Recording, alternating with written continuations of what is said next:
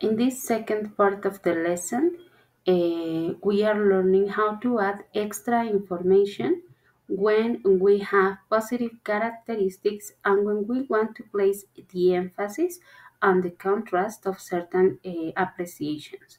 In the first case, I want you to analyze the sentence. Los Angeles is a big city and the weather is nice. First of all, we are identifying our adjective, in this case big, and in this second case nice. As you see, both of them has a positive meaning because we are giving characteristics that many people could find positive about Los Angeles. As you notice, my sentence is subject Los Angeles, verb is, and the complement a big city using adjectives for descriptions. Then I have a comma. I am using the conjunction and I start a new sentence. Subject, the weather, verb is, and a complement, nice. Since both of my complements are adjectives and they have positive effect, then I am using and to identify them, to join them in a sentence. Check the second example. I have Boston is a big city. Over here, this is a positive appreciation, but it's not too big. I mean, it is big, but not super big. In this case, I am making a contrast between two characteristics. Then, once again, I have my subject, my verb, my complement that is big, comma, but the conjunction I am using is but. Then, subject, in this case, I am not saying Boston, I am saying it. That is a pronoun replacing Boston, the verb that is, and now my adjective is not too big. Remember, too is an adverb that is placing the emphasis in something is big in this case, but not too big, the opposite. And that is my complement. This can be considered positive, and this not too big can be considered negative.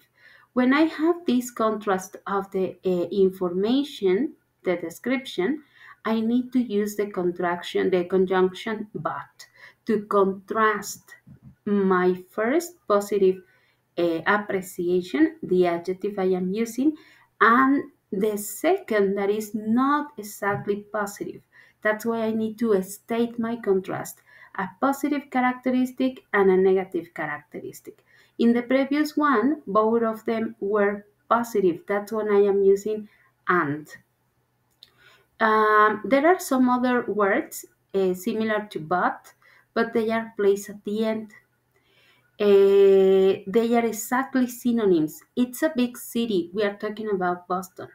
It's not too big, though. It's a big city. It's not too big, however. They are similar to both. The only thing is the position, and sometimes it is difficult to analyze the meaning because they are at the end. Let's have this exercise. That is, choose the correct conjunctions and rewrite the sentences. Quiero is very nice. Everyone is extremely friendly. Very nice, positive. Extremely friendly, positive. It means that I need to use and. So rewrite the sentence. Quiero is very nice, comma, and everyone is extremely friendly. Number two, the streets are crowded during the day. They're very quiet at night, though. Crowded is negative, but quiet is positive. That's why I need to use the that is similar to but, and it is placed at the end. So, the streets are crowded during the day. They are very quiet at night, though. Three, the weather is nice. Summers get pretty hot. And in this case, weather is nice, positive, and pretty hot is not exactly so good, so negative. That's why we are using however place at the end. You can rent a bicycle, it's expensive. So this is positive, but expensive is negative. I need to use but.